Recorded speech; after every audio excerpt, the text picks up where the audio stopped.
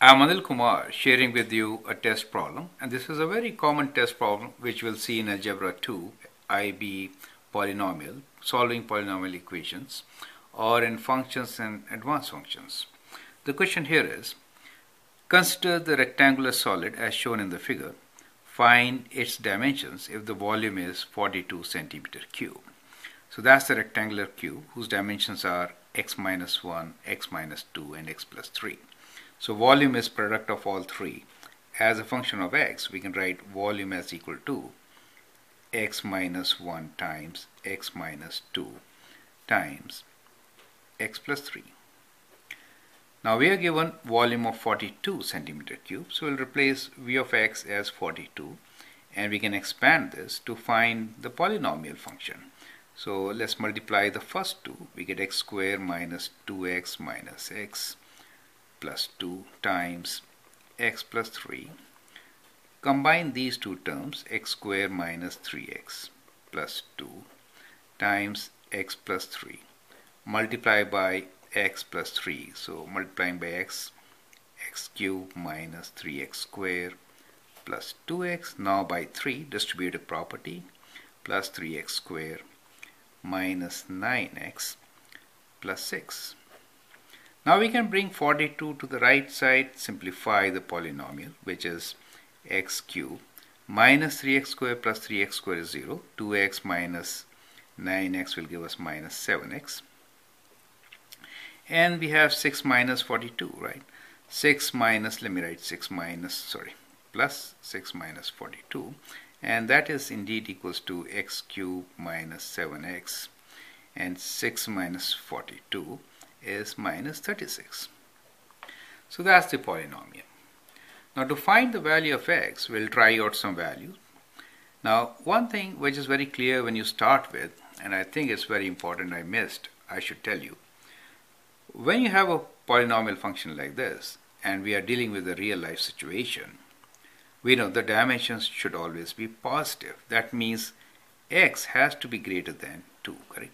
If x is less than 2, we'll get negative numbers here. So that is not permitted. So that helps. So what will happen now is that we can try different values for the polynomial, and we can see if this is our polynomial, then we can say what is the value of p of 1, but there is no point trying p of 1 since x should be greater than 2, correct? P of 1 is going to give you, 0 in this case, but so p of 1 or 2 should not be tried. So we should try from p of 3, right? So value of this polynomial when x is 3, correct? So we can use your calculator and try the value. What is the value of the function when x is 3? It will be 3 cubed, right? Let me write this, 3 cubed minus 7 times 3 minus 36, right? You can use your calculator and find the answer. So what do we get? 3 cubed is 27, but don't rely on your basic calculations. Use calculator. 3 minus 7 times 3 minus 36 is equal to minus 30. So it is not 0, so that doesn't help us. Now try p of 4. So that means we'll replace x with 4, that is our equation. We are calling this to be our polynomial. That's the polynomial for us. Okay. So p of 4 will be 4 cubed minus 7 times 4, which is 28, 64 minus 28 minus 36.